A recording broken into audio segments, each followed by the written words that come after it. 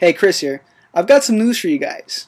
So if you open up your web browser, go to GamesOnSmash.com, you'll be presented with this page. This account has been suspended. Now, I checked the GamesOnSmash email, and BlueHost, our web host, sent us an email. It says, web hosting account deactivated for GamesOnSmash.com. He says, your website hosting account for GamesOnSmash has been deactivated as of today. Reason? Site causing performance problems. Now, I didn't understand exactly what that meant. Like, what's the issue there? So I called them. I called up their support line, and this is what the guy said. He said, well, basically your site is doing too good. BlueHost can't handle the amount of hits that we get, that we generate.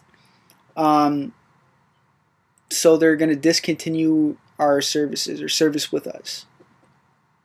That is fucked up. Even the support rep was like, wow, I've never had to say this before, but you know, congratulations, but you have to go somewhere else. So basically we have to switch hosts from BlueHost to anywhere else. So those of you out there starting a website, do not go to BlueHost.com. Do not go there. They're blacklisted. Fuck them. That's basically it. That's bullshit. We have to find another host for GamesOnSmash.com because we're doing too well. And I was talking to the guy. I'm like, why? Well, I don't get it. Like, why did this happen? Like, why can't we continue service with you guys? Like, we're doing well. Like, what's wrong with that?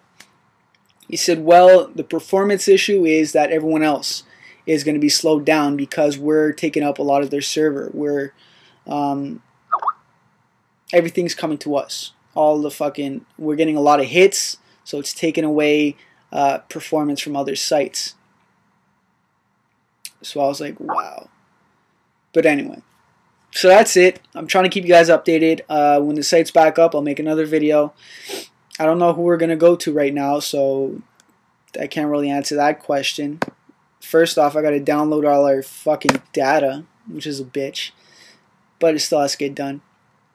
Nonetheless, so stay tuned, and I'll keep you guys posted. Alright? Talk to y'all later.